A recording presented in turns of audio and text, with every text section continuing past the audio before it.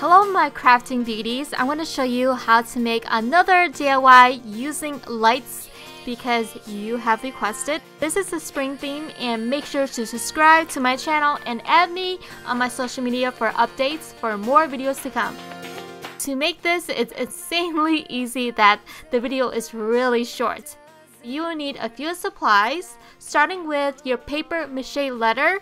All this can be purchased at the craft store, and I also have a link down below where you can get it online too. You're going to start by flipping the letter over and make a hole large enough that you can insert your string lights inside. I had some battery operated string lights from my last tutorial, so I'm using that, but you can also use the typical Christmas lights with the plug-in. Now flip it over and cut the front letter. You're going to remove that top portion following the edge of the Mache Letter box and also remove the stuffing that's inside.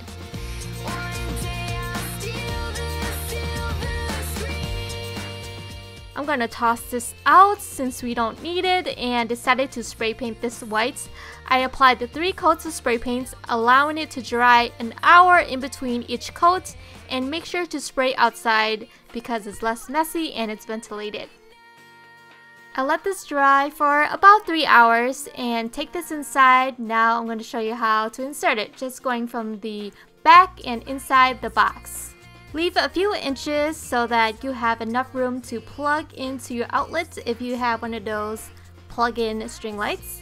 And now I'm going to use some hot glue and glue a little bit to the lights and onto the edges of my letter P, like this. For each light that I glued, I held it in place for a good 30 seconds and try to space them out evenly as best as I can.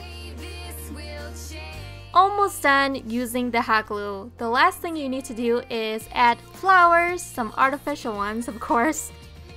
Glue them inside the Mache box. I like to use small flowers to fill up any gap, and I'm done. So I place this on the shelf around my crafting area, which I'll give you guys a tour pretty soon once it's complete. Look how gorgeous it looks with the glow. You can also hang this on the wall too. Love it, thumbs up, and thank you for all your support and watching my videos. I'll see you in the next tutorial.